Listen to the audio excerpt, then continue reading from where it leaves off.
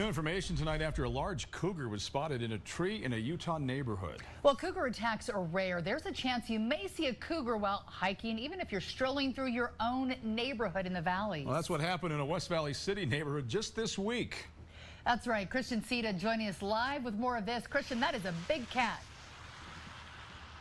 It is a very big cat, and the good news is that big cat is doing well and no one was injured. Officials do tell us that cougar sightings are becoming more common within the city limits.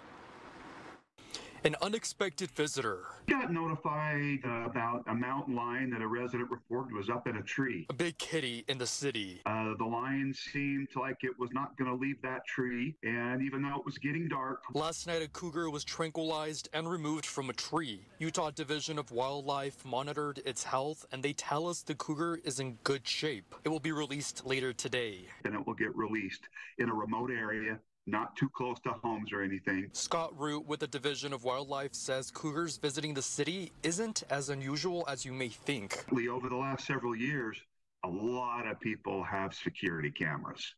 And so we get a lot more sightings. But we don't believe that, the population has just grown in the city boundaries by any means. But how did the big cats make it into the city and why? Root says there's a simple explanation. They can often be young. And maybe got kicked out of a territory, or they just, they're trying to find a place. They could be old and injured or sick. In the rare occasion that you encounter a feline, Root recommends that you never run, maintain eye contact, stand up tall, talk firmly in a loud voice, and it will usually flee. Notify us. Or if it's aggressive, or if you see it and it's in your yard and it's holed up in your garage, under your deck, up in a tree, we would like to safely tranquilize and relocate it if we can.